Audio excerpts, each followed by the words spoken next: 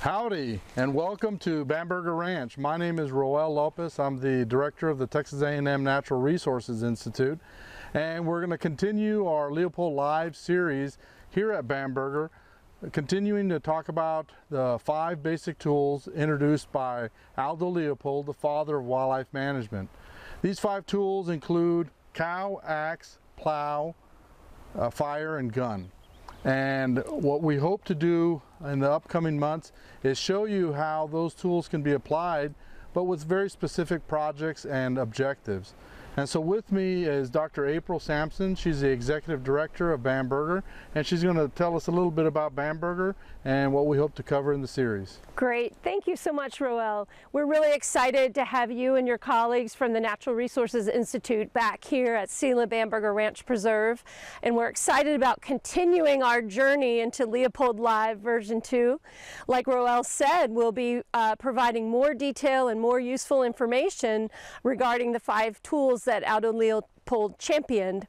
Here at Sela Bamberger Ranch Preserve, we're a 501c3 nonprofit organization, and our mission is landowner stewardship, outreach, and environmental education. So we have many Central Texas school children that come visit us every year for hands-on science-based environmental education lessons, and we also lead showcase tours and workshops for landowners interested in practicing restoration and good land stewardship.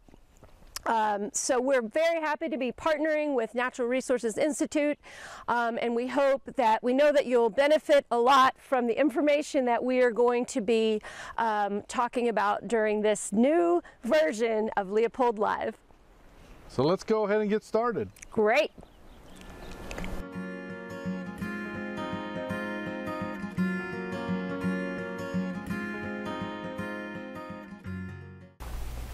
Hi there, I'm April Sampson, and I am so pleased to introduce a very special guest visiting us at Sela Bamberger Ranch Preserve today.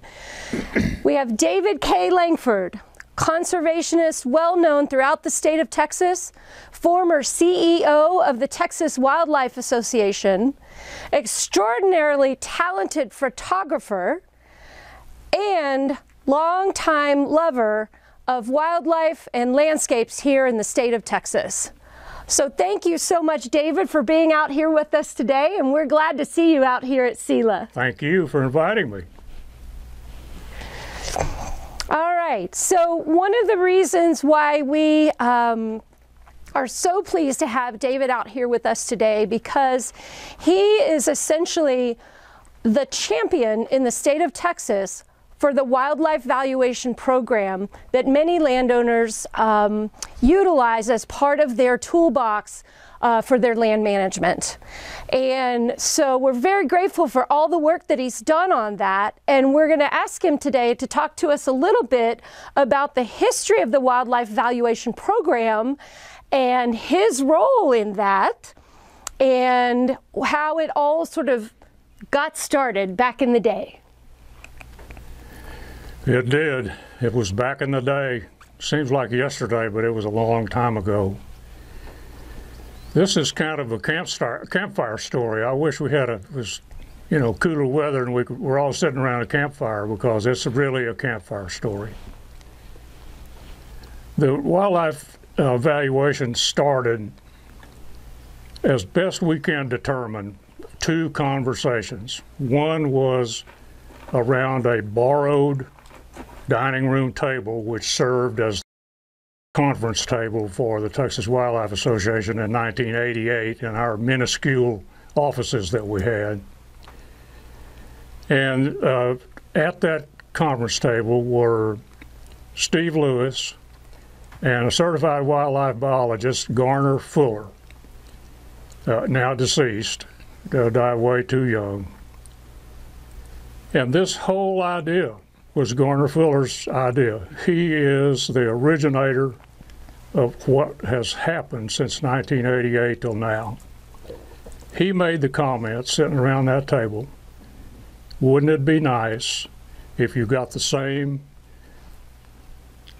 little bug from the pecan tree, if you got the same tax valuation, property tax valuation, by providing habitat for deer, just like you do if you provided habitat for goat.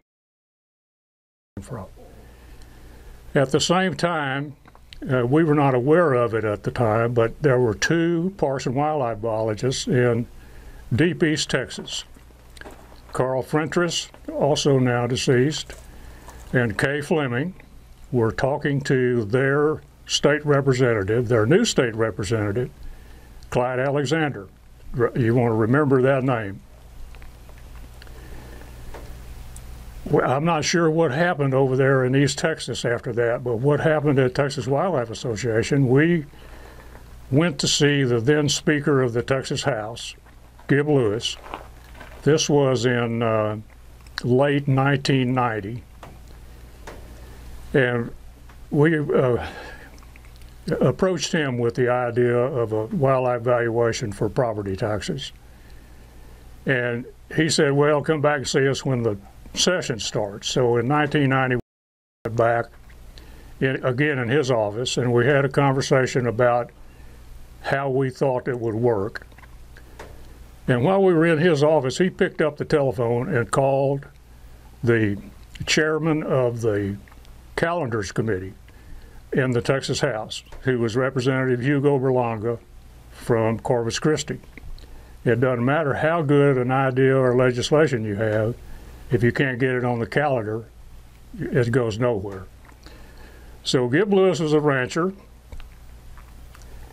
Hugo Berlanga had a ranch, and we discussed that with the two of them, and then they decided they would ask a very powerful senator, Bill Sims, to carry the bill in the Senate, Texas Senate.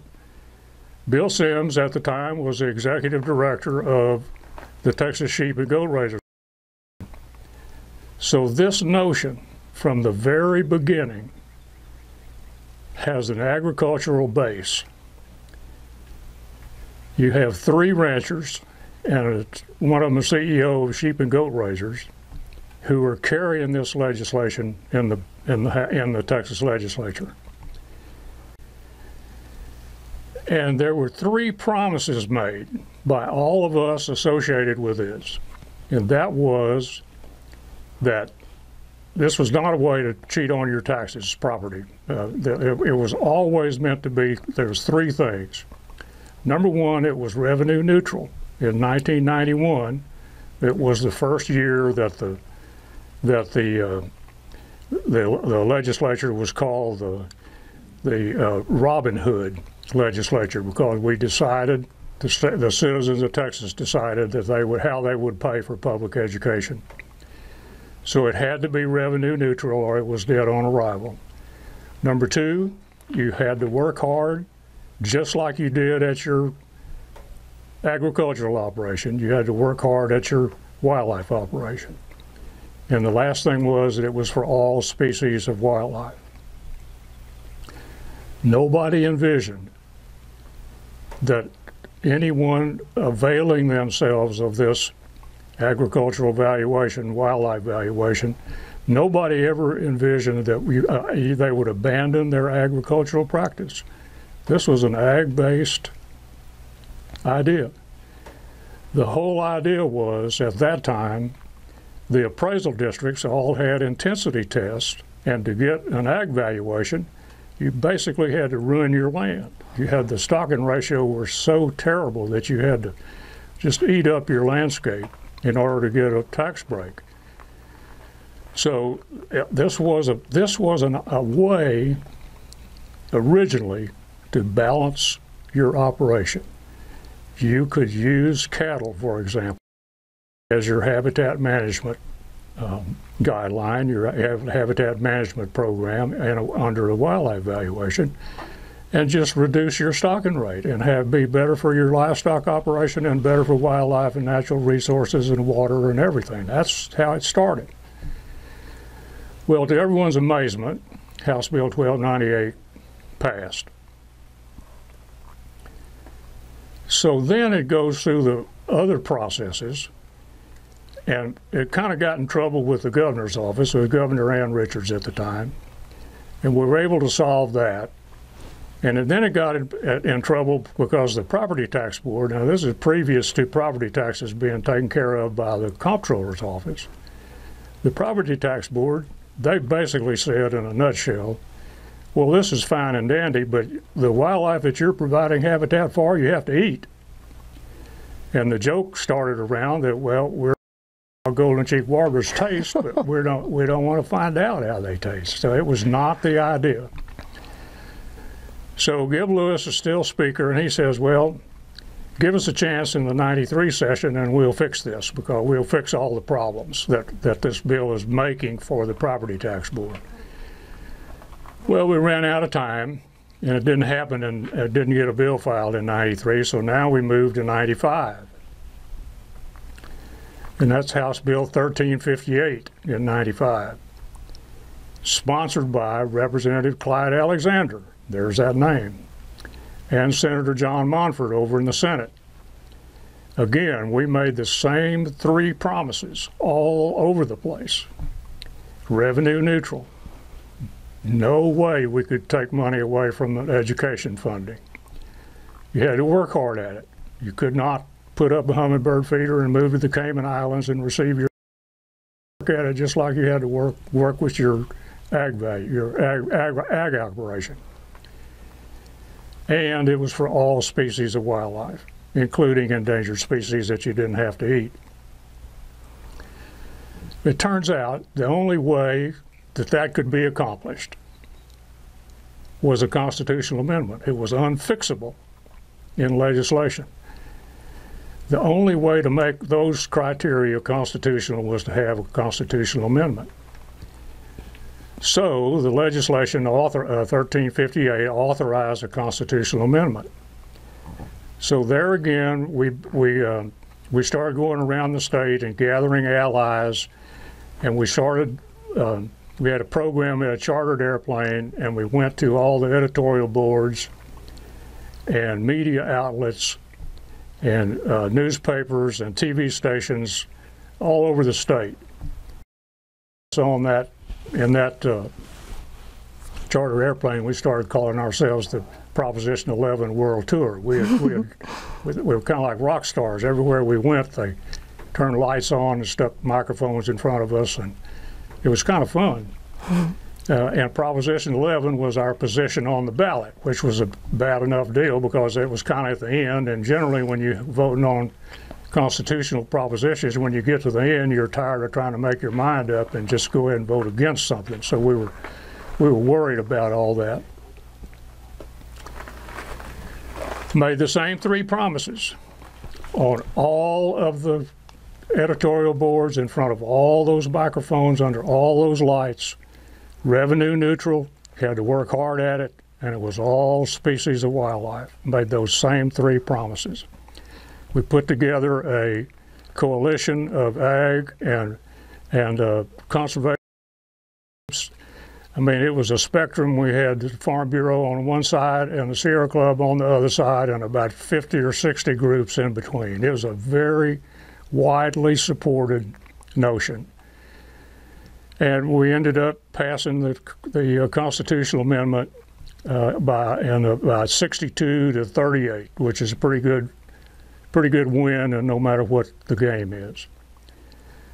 So then the comptroller, who at that time became Susan Combs, and Susan Combs was one of the people on the airplane, along with Clyde Alexander and Bob Turner, who was another co-sponsor of the House of Representatives of 1358.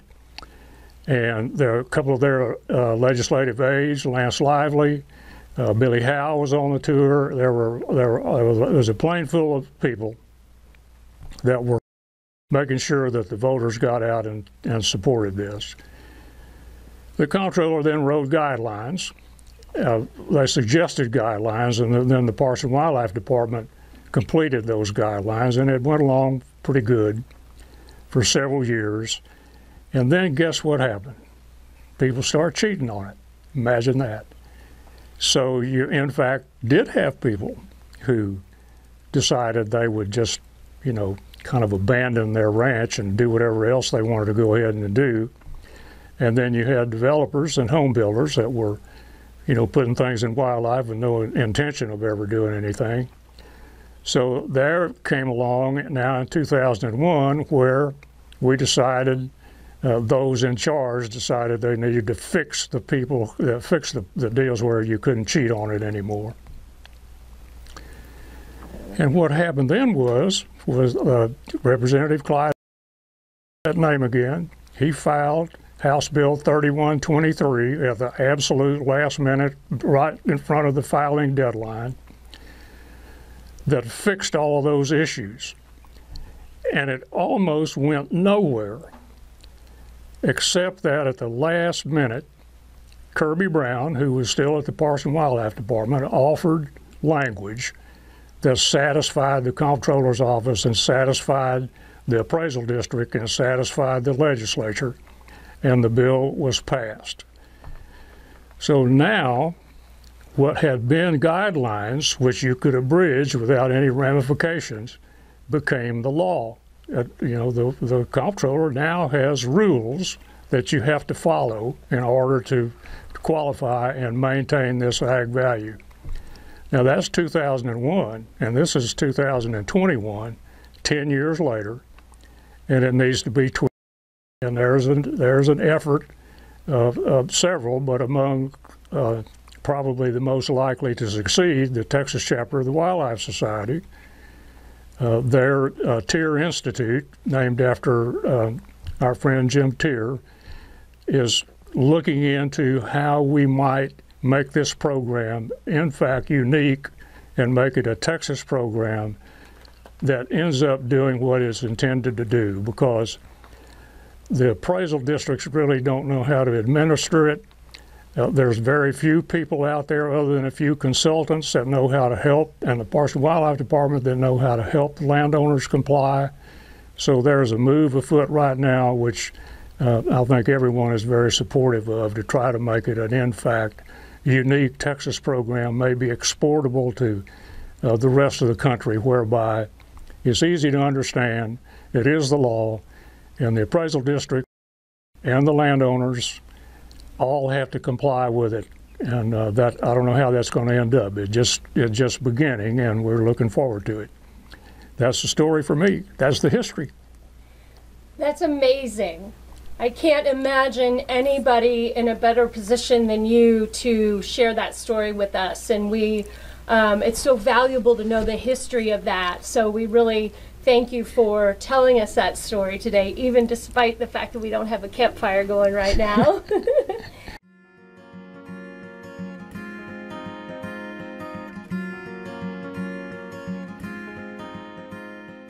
When you think about wildlife valuations and you think about tax valuations, you have to understand the difference between the 1D and the 1D1 valuation. The 1D valuation came around in 1966. Urban sprawl was forcing a lot of the farmers where their property taxes were actually more expensive than the income they were making off their farm. So the Texas legislature stepped up, formed a constitutional act that gave way to this 1D agricultural valuation. So when you think 1D, think agricultural valuation.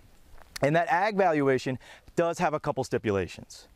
The first thing is that land has to be used for agriculture. And when we think about agriculture, thinking about grazing, thinking about crops, think about mass producing trees like pecans or oranges or pomegranates, okay? Or even grass and flowers. Anything that comes from the soil is going to be in agriculture. Second, that property has to be owned by a person, not a corporation. Corporations do not qualify for the 1D valuation. That person who owns that property has to make over 50% or over of their yearly income from that property in agricultural valuation. Okay? All of those things need to happen. And then you can get your agricultural valuation. And that, again, is different than the 1978 Act that brought in the 1D1. 1D1 is the Open Space Act. And what that open space allowed was for Texas landowners that didn't want to run 1,000 head of goats on their 60-acre farm to lessen the load. So you can change the density and you can change the intensity because of that open space valuation. That open space valuation is a county by county thing. And that's what's really the most complicated part of the 1D1 system is no matter where you are in the state of Texas, your county appraisal is going to have a cheat sheet for you.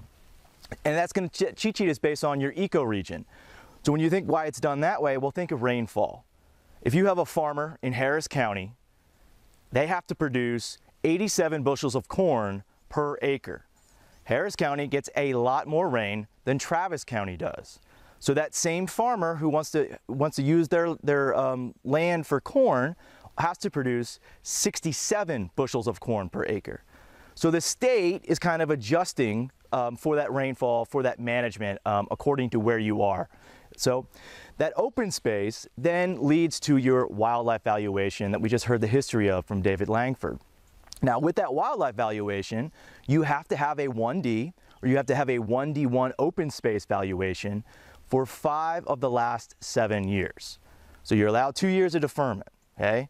So when you think of that 1D, that land has to be used for agricultural for 3 years before you can get the 1D valuation. The 1D1, 5 of the last 7.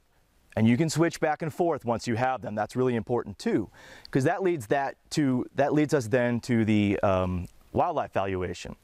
And the state set those wildlife valuations up to be better for the landscape, right? To adjust for those people that maybe don't want to run goats out here. So that wildlife valuation is based on managing the habitat for indigenous or native species.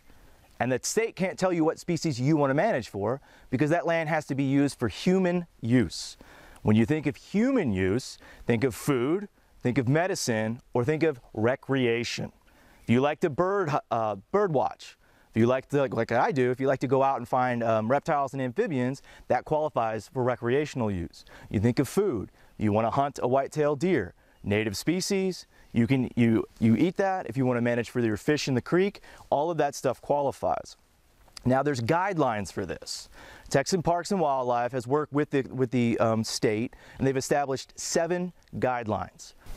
So when you think about those guidelines that the Texas Parks and Wildlife has established, there's 7 of them. The first being habitat control or habitat management. The second, erosion control. Then you have supplemental food, supplemental water, supplemental shelter, censusing, and finally predator control. Okay, all of those things, you have to do 3 of those 7 to qualify and keep your 1D1 wildlife management valuation. So that's really important to remember. And this whole series, this whole Leopold Live series is going to focus on usage of those 7 techniques for benefit of wildlife across the state. So I hope you stay tuned for future episodes.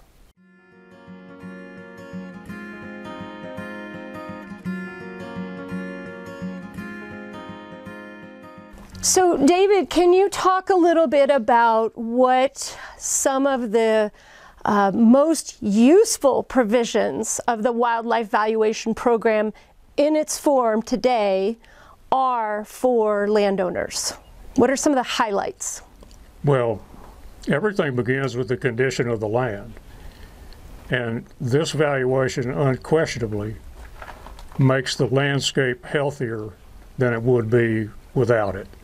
So even if they are not doing the agricultural practice exactly like they're supposed to do, or balancing their operation, and even if the appraisal districts are, not exactly uniform in their administration of it, and even if some landowners push the envelope, the condition is still better than it was pre-1991. And as you know, life itself comes from the landscape. I mean, that's where the plants are, that's where the waters come from, that's where oxygen is generated, that's where carbon is disposed of. So the healthier the landscape, the better for life on Earth is for every creature that depends on life on this Earth. So it is still better off than it was 30 years ago in all respects.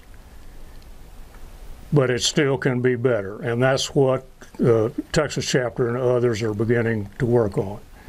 And the general public, they basically haven't yet to realize that the bluebonnets don't grow over there in that asphalt. It's out in the countryside where they grow. Yes, sir.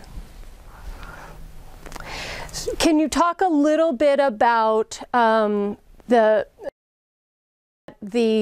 legislation needs to be tweaked again, and that there's a lot of support for that? Can you talk a little bit about what that might mean in the coming year or two?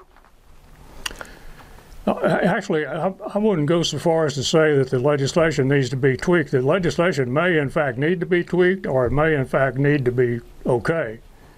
What the big issues are that the appraisal districts don't understand it. For the most part, there are some chief appraisers that understand every word and where every punctuation mark is. But there are a lot of appraisal districts all over Texas that are confused about it, how to administer it. And then there's all sorts of discussions and information available about how to qualify and how to satisfy the guideline. And that, I think, needs to be tightened up a little bit so it's easier to understand, so everybody knows what's going on. And remember, from the very beginning, you're supposed to work hard at your wildlife management operation. And you're supposed to do good things for your landscape. And if you are in agriculture, you're supposed to rest easier on the land.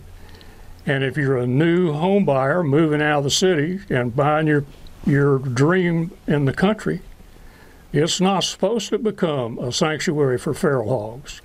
There is supposed to be control of predators, and you're supposed to take care of things that destroy habitat as part of your plan. And a lot of that is not being done. I mean, a lot of it's really upsetting to a lot of us who've been involved in it for over 30 years that there are a lot of places that have wildlife management valuation that in fact are for feral hogs and some of the more detrimental species of free-ranging exotics, and that's never the intention.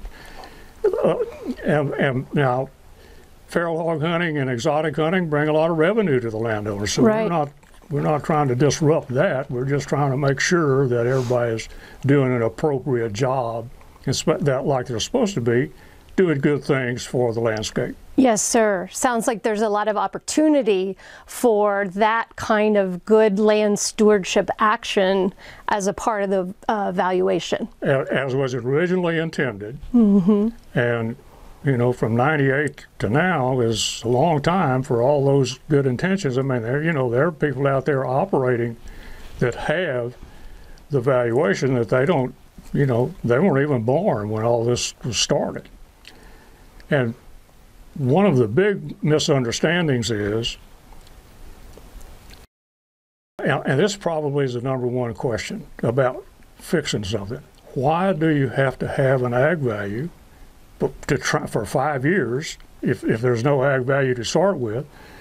Why do you have to get in agriculture for 5 years before you can get your wildlife management valuation? Mm-hmm. Well, the answer to that is the only way it was constitutional.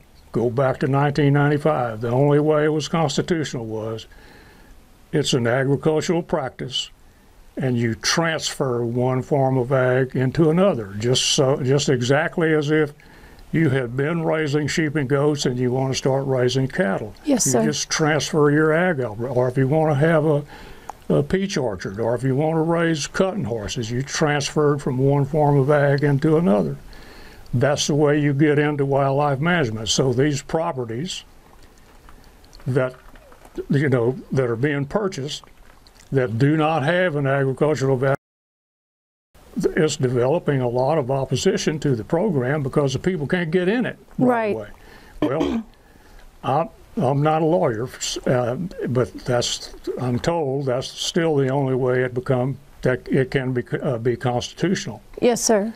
That's one of the fixes that needs to be addressed is, can someone who is satisfying their idea of the American dream, their Texas dream, can they take their savings and buy a piece of land in the country and do good things for the wildlife species and human species that live there, and maybe get a few cows or get a good grazing leaseholder to come in and bring a few cows to do their habitat management? Or can they just start out right away and do good things for wildlife? And I would say that was a very worthy pursuit, as long as it didn't end up being the same hog. Right, yes, sir. Do you have a sense of the percentage or the rate of private property that does have a wildlife valuation throughout the state right now? Well, all I know is it has grown immeasurably. I think beyond anybody's expectations, certainly sitting around that borrowed dining room table in 1988. We had, I mean, it's, you know, there are groups that have seminars, private and non-private groups that have seminars about how to comply with this. It's promoted in all sorts of different areas. Parks and Wildlife, Extension Service, everybody fully understands and appreciates and wants it to grow. And there's all kinds of reasons why it's not growing, but if I think we can solve all issues, particularly with the appraisal districts, I think it will end up being a whole lot better for everybody. And I don't want to give the appraisal districts too bad of a rap, because listen, the legislature is on them to squeeze every penny out of the taxpayers, because basically to pay for all the public services and importantly education. So they're under just a tremendous amount of pressure to raise the tax dollars that the state of Texas uses to pay for everything. So, you know, you can't blame them for trying to go out. Well, I guess maybe you might be able to blame some, because the big money is in all those big giant high-rises in all the major cities downtown. I bet you one of those giant condos and office buildings in downtown got more tax dollars in it than several of the rural counties combined. So that's where the tax money is, at least. I could be incorrect. But, you know, obviously there are people who are not doing their ag value correctly, and they're not doing their wildlife value correctly, and that's what we're going to try to fix. That's wonderful. And what are some of the ways that make you hopeful and optimistic that those issues can be addressed and fixed?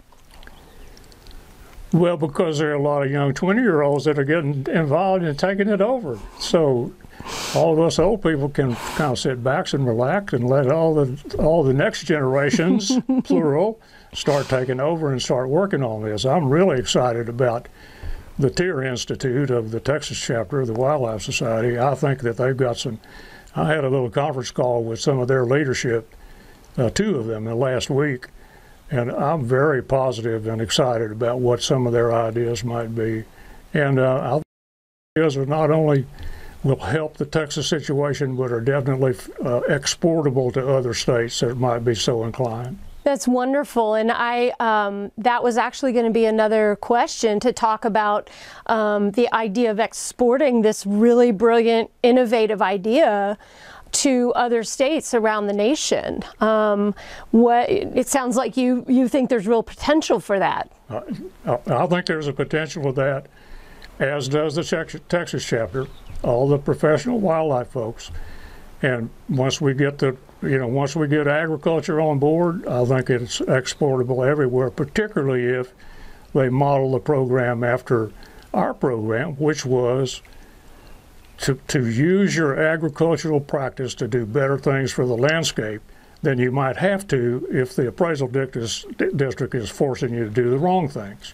So that's the major fix that needs to be done elsewhere. How to do that, I believe everybody will jump on board. Wonderful. Wouldn't that be neat? It's really neat to think of, again, such a brilliant, innovative program starting right here in our home state of Texas and being useful to other landowners across the nation. Well, Texas Wildlife Association has a history of that. Mm-hmm. Your dad was one of the signers of the Memorandum of Understanding between the Texas Wildlife Association and the Texas Parks and Wildlife Department for the Texas Youth Hunting Program. And it's expanded from where it began in 1991. You know, here 30 years later, there are any number of states that follow that model exactly. And so we already have a model to follow to expand to other states where there are programs already in place done by the public-private partnership in Texas. Wonderful.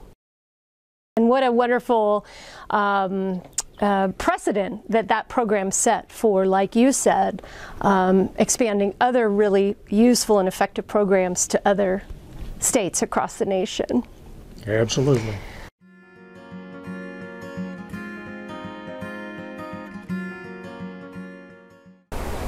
All right, well, that was pretty exciting. Thank you for joining our session of Leopold Live. Again, we'd like to thank all those speakers and those that participated with our session. Look for upcoming sessions over the course of the next year, and our hope is to cover these very specific topics that are of interest to landowners and natural resource managers. That's right. And I'd like to thank once again the Natural Resources Institute for coming out here and helping us provide this valuable information. At Bamberger Ranch Preserve, we hope to have our programming, including our workshops and tours, back up and running by the fall, depending on how things go. So make sure to watch for both the Texas A&M Natural Resources Institute and Bamberger Ranch Preserve on your social media channels, and make sure to check in every once in a while and see what we're up to.